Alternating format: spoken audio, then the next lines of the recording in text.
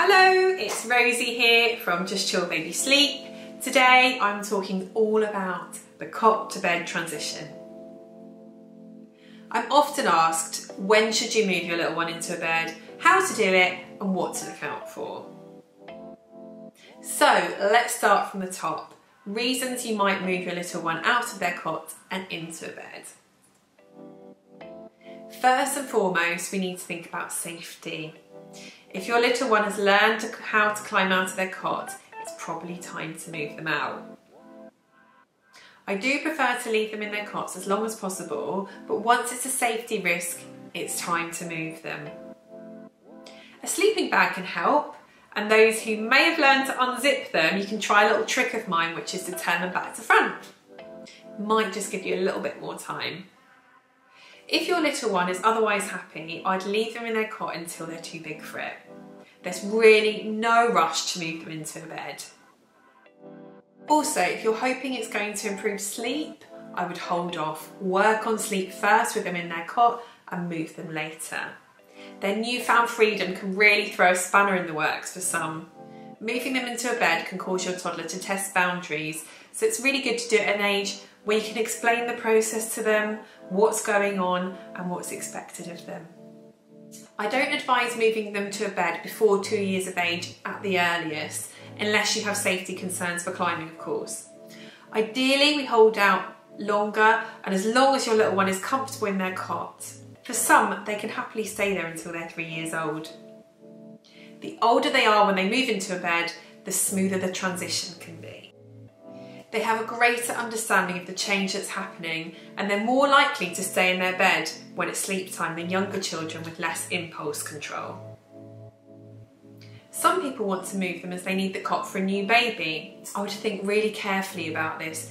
Is it really essential and does the baby need the cot right now? Too much change at once can be disruptive. Let them get used to the idea of the new baby first.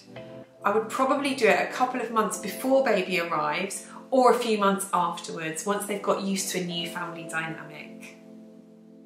So how to do it? First of all, keep everything as samey as possible. Same bedtime routine, even the same position for the bed as the cot was in before. Give them their usual comforter or teddy. Secondly, secure the room. Make sure anything that's a potential hazard has been moved.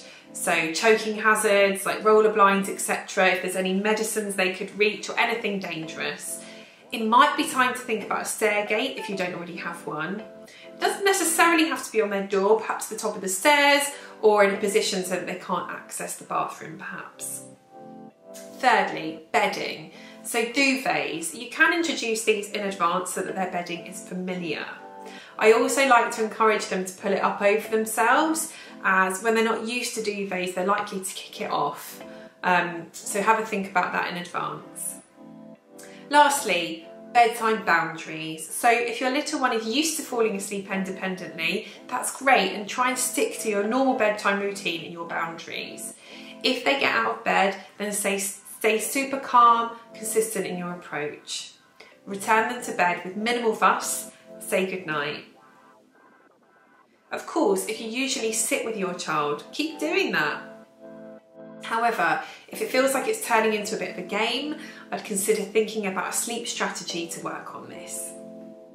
Bear in mind that their new bed might be higher or feel very open compared to their cot, so you might want to consider using a foam wedge or a bed guard to stop them rolling out. You can see these on my Amazon shop. You can choose not to use a barrier and simply ensure that the floor around the bed is clear and safe. You can even pile cushions around the bed if you're worried that they might fall out.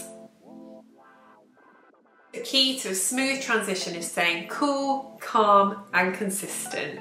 If you're interested in finding out more, please do visit our website over at justchillbabysleep.co.uk, where you can check out our online courses and one-to-one packages to help you get your sleep back on track. I hope that was really helpful. See you soon. Bye.